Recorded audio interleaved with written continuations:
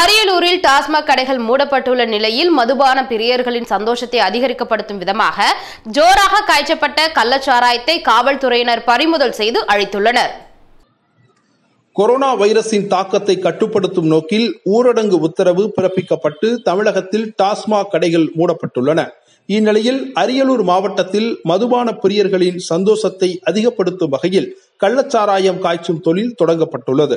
இந்நிலையில் ஜெயங்கொண்டம் அருகே உள்ள பொன்னேரி தைல மரக்காட்டில் கள்ளச்சாராயம் காய்ச்சுவதாக போலீசாருக்கு கிடைத்த தகவலின் பேரில் ஜெயங்கொண்டம் போலீசார் சம்பவ இடத்திற்கு சென்றனர். அப்போது ஆமணக்கன் தோண்டி கிராமத்தைச் சேர்ந்த மனோகரன் என்பவர் கள்ளச்சாராயம் காய்ச்சும் பணியில் ஈடுபட்டது கண்டுபிடிக்கப்பட்டது. 20 லிட்டர் சாராயம் காய்ச்ச ஊரல் போட்டு வைத்திருந்ததை போலீசார் அளித்தனர். பின்னர் மனோகரனை கைது செய்த போலீசார் வழக்கு பதிவு செய்து விசாரணை நடத்தி வருகின்றனர். கொரோனா உயிர்பலி ஏற்படாமல் தடுக்கும் வேளையில் கள்ளச்சாராயத்தால் உயிர்பலிகள் போகாமல் தடுப்பதும் போலீசாரின் கைகளில்தான் உள்ளது. அறம் தொலைக்காட்சி நிகழ்ச்சிகளை தெரிந்து கொள்ள யூடியூப் சேனலை சப்ஸ்கிரைப் பண்ணுங்க அண்ட் மறக்காம பெல் பட்டனை கிளிக் பண்ணுங்க. அறம் தொலைக்காட்சியை மொபைலில் பார்ப்பதற்கு கூகுள் பிளே ஸ்டோருக்கு சென்று அறம் ஆப்பை டவுன்லோட் பண்ணுங்க.